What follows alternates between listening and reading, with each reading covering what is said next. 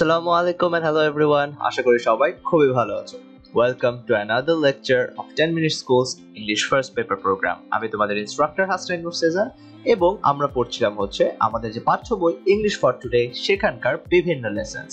আমরা লাস্ট ক্লাসে হচ্ছে একটা খুব ইন্টারেস্টিং গল্প পড়ছিলাম, সেটা হচ্ছে আ পাউন্ড অফ ফ্লেশ এবং সেটা ছিল হচ্ছে ইউনিট প্লেজার এন্ড পারপাস. এখান থেকে এই ইউনিটের আমরা গত ক্লাসে পড়েছিলাম হচ্ছে আ পাউন্ড অফ ফ্লেশ পার্ট 1 এবং আজকে হচ্ছে আমরা পার্ট 2 হচ্ছে এই ক্লাসে আমরা কন্টিনিউ করব. সো লাস্ট ক্লাসে আমরা তো আসলে গল্পটা পড়েছিলাম, গল্পের একটা পার্ট পড়েছিলাম. এখন ওই গল্পের পার্ট পড়ার পরে আমরা হচ্ছে সেখান থেকে কিছু জিনিস প্র্যাকটিস করব. তাহলে আসো শুরু করি. ফার্স্ট অফ অল আমাদেরকে হচ্ছে কিছু ট্রু ফলস দিচ্ছে, আমাদেরকে বলতে হবে সেটা কি ট্রু নাকি ফলস. যদি ফলস হয়ে থাকে, মিথ্যা হয়ে থাকে, আমাদেরকে কারেক্ট ইনফরমেশন বা সঠিক তথ্যটাও কিন্তু দিতে হবে. তাহলে আসো স্টেটমেন্টগুলো আগে দেখি. ফার্স্ট স্টেটমেন্ট দিচ্ছে বাসানিও ওয়াজ আ ভেরি রিচ ম্যান. বাসানিও নাকি অনেক ধনী একজন মানুষ ছিল. এটা কি ট্রু নাকি ফলস? অ্যানসার হচ্ছে false. Antonio was a very rich man. বাসানিও কিন্তু আসলে খুব ধনী কেউ ছিল না, অ্যান্টোনিও ছিল ধনী মানুষ. বাসানিও হচ্ছে একটা নোবেল ফ্যামিলি থেকে বিলং করতো, সে হচ্ছে একটা উচ্চ বংশীয় পরিবার থেকে আসলো, সে বিলাসী জীবনযাপন পছন্দ করত, এই সকল বলা আছে. কিন্তু বাসানিও যে ধনী মানুষ এটা কিন্তু কোথাও বলা নেই, উল্টো বলা আছে আন্টোনিও হচ্ছে সেই মানুষটা যে হচ্ছে ধনী. সো এই জন্য হচ্ছে আমার ফার্স্ট স্টেটমেন্টটা ফলস. সেকেন্ড স্টেটমেন্টে দেখি বাসানিও and Antonio hated each other. বাসানিও এবং অ্যান্টোনিও একে অন্যকে ঘৃণা করত. এটার অ্যান্সার কি হবে বলো তো? এইটা হবে false. Shylock and Antonio hated each other. বাসানিও এবং অ্যান্টোনিও কিন্তু আসলে বেস্ট ফ্রেন্ড ছিল, উল্টো শাইলক এবং অ্যান্টোনিও হচ্ছে একে অন্যকে ঘৃণা করত. তো এটাও কিন্তু আমার একটা ফলস স্টেটমেন্ট ছিল. থার্ড স্টেটমেন্টটাতে চলে আসি. Antonio went to Shylock two বরো সাম মানি. এটা কি হবে? অ্যান্টোনিও শাইলকের কাছে কিছু টাকা ধার করতে গিয়েছিল. এটা কিন্তু ট্রু. আসলে এরকম হয়েছিল, বাসানিও যখন অ্যান্টোনিওর কাছে টাকা নিতে আসে, অ্যান্টোনিওর কাছে সে সময় টাকা ছিল না, কিন্তু সেই টাকার ব্যবস্থাটা শাইলকের কাছ থেকে করে দেয়, কারণ সে শাইলকের কাছ থেকে টাকাটা ধার নেয়. এই জন্য এটা একটা ট্রু স্টেটমেন্ট. ফোর্থ স্টেটমেন্টটা লক্ষ্য করি. Shylock happily gave Antonio the money he asked for.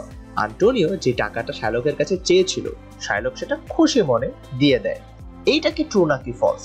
এটা কিন্তু একেবারেই ক্লিয়ার, সেটা একটা ফলস স্টেটমেন্ট. শাইলক অবশ্যই খুশি মনে দিয়ে দেয়নি. Shylock gave a condition two Antonio before giving him the money. Shylock অ্যান্টোনিওকে টাকা দেওয়ার আগে বেশ কঠিন একটা শর্ত দিয়ে তারপরে হচ্ছে তাকে টাকাটা দেয়.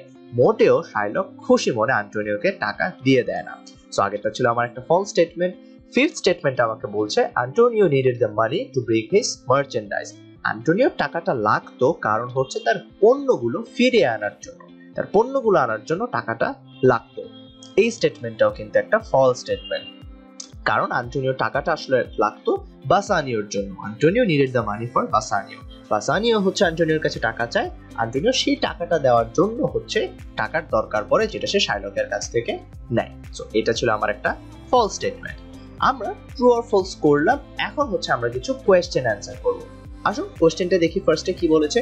Why was Bassanio short of money all the time? বাসানিও সবসময় কেন টাকার টানাটানি পড়ে থাকতো, কেন তার কমতি পড়ে থাকতো?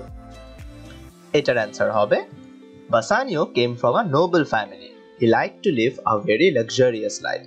He loved grandeur and style. He used to spend more than he earned. As a result, he was short of money all the time.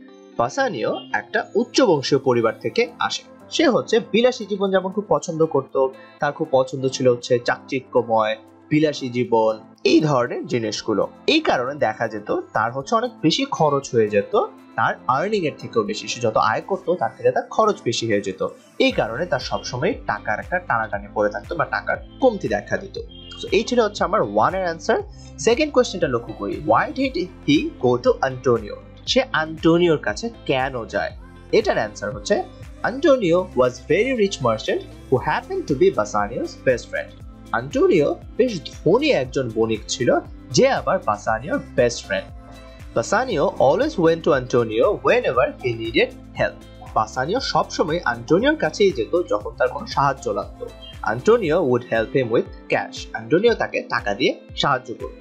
অ্যান্টোনিওর কাছে তাহলে কেন যেত? অ্যান্সার হচ্ছে যেহেতু তার সবসময় আসলে টাকার কম থাকতো, এই কারণে টাকা লাগলেই বা কোনো ধরনের সাহায্য লাগলে সে হচ্ছে অ্যান্টোনিওর কাছে চলে যেত। ওকে, third question, why did Antonio go to Shylock? এখন কথা হচ্ছে অ্যান্টোনিও কেন আসলে শাইলকের কাছে যায়? একটু আগে তো আমরা দেখলাম বাসানিও কেন অ্যান্টোনিওর কাছে যেত। এখন আমাদেরকে অ্যান্সার করতে হবে অ্যান্টোনিও কেন শাইলকের কাছে গিয়েছিল। অ্যান্সার হচ্ছে Bassanio needed 3,000 ducats, but Antonio did not have this amount of cash as all his ships were at sea. That's why Antonio went to Shylock for borrowing the money Bassanio needed. বাসানিওর হচ্ছে 3,000 Ducat লাগতো, কিন্তু অ্যান্টোনিওর কাছে সেই সময় এই টাকাটা ছিল না, যেহেতু তার সবগুলো জাহাজ তখন সাগরে ছিল। এই জন্য অ্যান্টোনিও শাইলকের কাছে যায় যেন সে টাকাটা শাইলকের কাছ থেকে ধার নিতে পারে এবং ধার নিয়ে সেটা বাসানিওকে দিতে পারে। এই কারণেই অ্যান্টোনিও শাইলকের কাছে গিয়েছিল। Next question, why did Shylock get a bond signed by Antonio? Shylock কেন অ্যান্টোনিওকে দিয়ে একটা বন্ড সাইন করায় বা একটা চুক্তিপত্রে কেন সই করিয়ে রাখে? এটার অ্যান্সার হচ্ছে Shylock got a bond signed by Antonio because Shylock insisted that if payment was not done in time, then Antonio would have to pay a penalty. সেই কাজটা করে কারণ শাইলক একটা শর্ত বেঁধে দেয়, তুমি যদি আমাকে সময় মতো টাকাটা না দিতে পারো তাহলে একটা পেনাল্টি বা একটা তোমার দণ্ড হবে, একটা সাজা ভোগ করতে হবে। As he knew the penalty was very unjust and cruel, he made Antonio to sign the bond so that he cannot get away later.